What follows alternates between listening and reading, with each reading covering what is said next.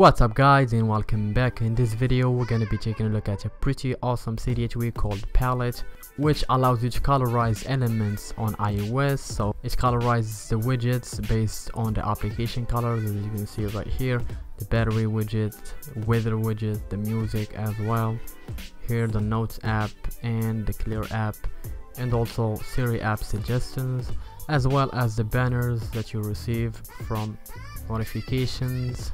And what I really like about this tweak is that it will colorize the music widget on the notification center. So let me just here play a music that has a colorful artwork, this one for example orange. So if I go to the music widget here, you can see the color of the widget takes the artwork color, as you can see. Not only that, but also in the control center the music widget takes that color as well, as you can see. And if I expand it, which is pretty cool.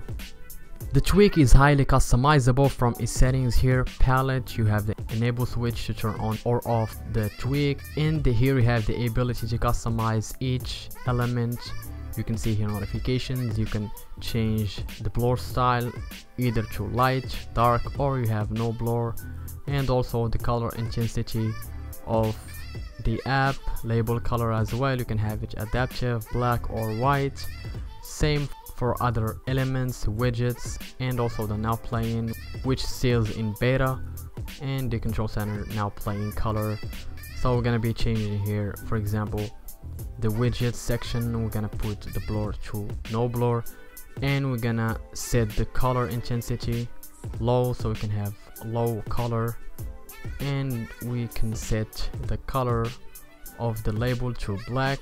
We're gonna respring here the device to see the changes, and as you can see there is no blur in the widgets, and the color of the label is black. So really awesome tweak. You can get it for free from the developers repo.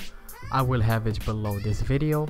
Just hit edit and add it from the sources section and go to the search bar and look for palette, which is this one right here. Install it, respring, and you can start using it. That's it for this video guys. I hope you enjoyed it. If you did, make sure to smash that like button and subscribe if you haven't for new content.